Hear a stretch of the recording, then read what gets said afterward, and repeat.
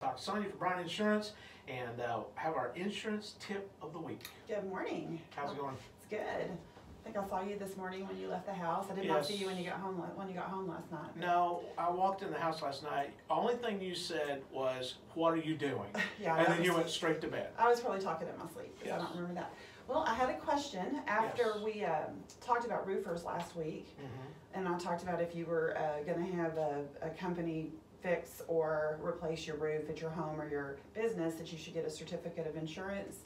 And I had somebody ask me during the week, what is a certificate of insurance? So a certificate of insurance? Yeah, so I thought I'd talk about that because there's a lot of words that we use, I'm sure it's the same in radio too, that we use that we just assume people know what we mean, and that's not always true.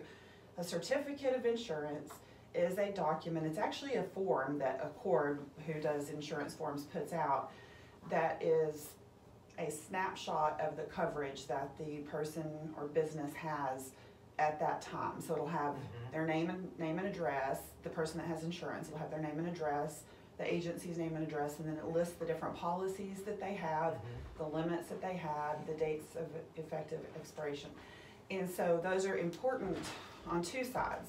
If you as an individual or as a business hire someone to do work for you, or especially if you hire somebody to contract under you, so if you're a general contractor and you hire roofers, plumbers, whatever, or or if you have a contractual requirement between, you need to get that certificate of insurance prior to that person or business doing the work to prove that they have coverage. Exactly. It's very important.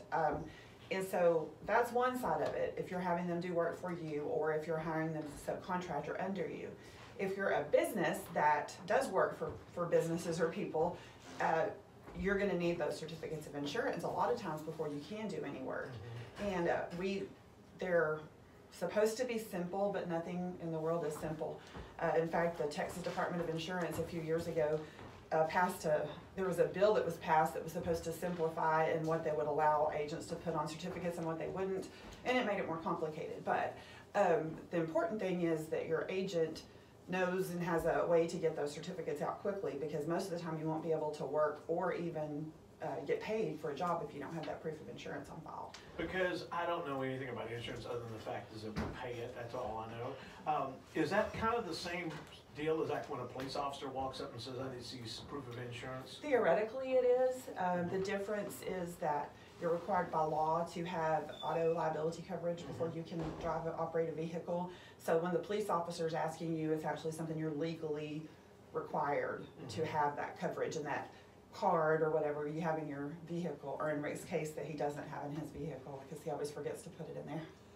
But, but that auto ID card is what they're called. That's what you show the police officer to prove that you've met your legal financial responsibility of carrying insurance. Where a certificate, it's typically not a law, it's typically, sometimes it may be, there's some cases where a particular license that somebody has that they have to have a certificate to prove they have insurance, but it's really more of information.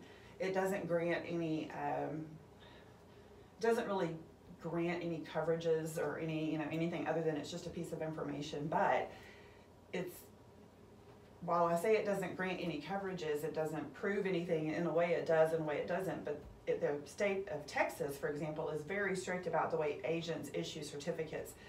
And even if, if an agent makes a mistake, issues a certificate wrong, or even worse, which we have seen, falsifies it to make it look like somebody has coverage if they don't, they can definitely be fined by the Texas Department of Insurance, and worse than that. So it's real important.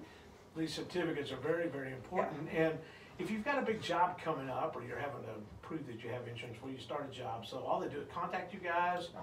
But do they have to have insurance with y'all to do this, or can they just, if they own a business, call you and say, I need one? Well, no, for the agent that writes the business is going to be the one that issues a certificate of insurance. And what we do, we have one employee that's basically what they do all day. We try to get them out very quickly because we know how important they are.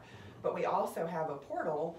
A lot of people like the do-it-yourself thing, or maybe they didn't get to their paperwork till 2 a.m. and we actually have a portal where our clients can go on and issue their own as well. So we do it. We do it both ways. So yeah, and so a certificate is really just a statement of what insurance you have, but it can mean the difference between you getting a job or not, you getting paid or not. So they're really important. Yeah, that sounds like Yeah. if I was owning a business and Yeah. getting paid is a big deal. So Yeah. let's make sure we do that. Now, if you have insurance, O'Brien Insurance Agency, and you need one of these certificates, I'm sure you can call anytime. Yeah, sure. But if you don't have insurance, O'Brien Insurance Agency, and if you're out there and maybe with our new listeners in our big country B104 area that are looking for maybe an insurance quote or looking to do something with their insurance, give you guys a call. Yeah, and we always say, don't wait until you have a claim to find out what coverage you have. Sometimes, unfortunately, people don't know what coverage they have until they have that certificate issued for a job that they're gonna do, and then they find out that's not good enough. Wow. So we'll sit down with you, review your contracts, go over everything with you to help you buy the insurance that you're required to have to do that work. So yes, we'd love for it to help you out. Just give us a call, 940-549-2525.